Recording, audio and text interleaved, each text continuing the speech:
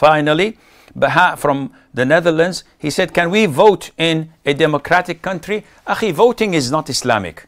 So it's not permissible for Muslims to vote unless they are in a situation where their voice, where their vote would make a difference between selecting the lesser of two evils. So if we have a Muslim who's trying to promote some part of Sharia, or who would endorse the affairs of the Muslims against someone who is anti-Islamic, and if we say in that country we're not going to vote, there's a probability that the anti-Islamist would win. No, you have to.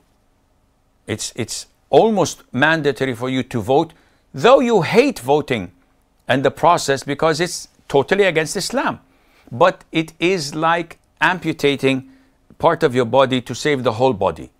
This is something that is done to reduce the evil and to choose the lesser of the two evils, and Allah Azza wa Jal knows best.